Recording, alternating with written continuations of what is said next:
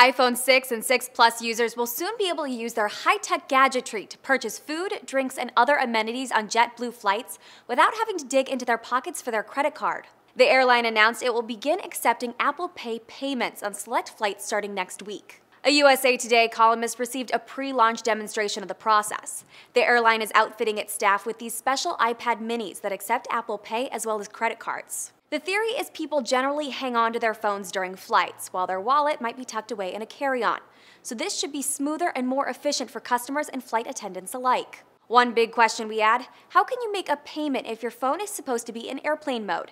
JetBlue says you don't need Wi-Fi to make a payment, so how does it work? Well, according to CNET, all of your payment information is already stored on a chip inside your phone, so your iPhone doesn't need to contact anyone since all the info is on board. The service will also be available on the Apple Watch, which is expected to go on sale in April. And JetBlue's VP of In-Flight Experience told USA Today it will be compatible with Google Wallet and other mobile payment systems down the road. Apple already has a huge head start on those other systems. In January, CEO Tim Cook claimed Apple Pay already accounts for 2 out of every $3 spent using contactless payment devices. Perhaps it's a good thing this wasn't around when SkyMall was in its heyday. It would have been far too easy to drop $2,000 on a life-size Yeti statue.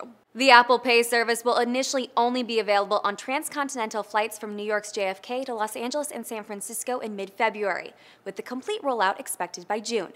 For Newsy, I'm Catherine Beek.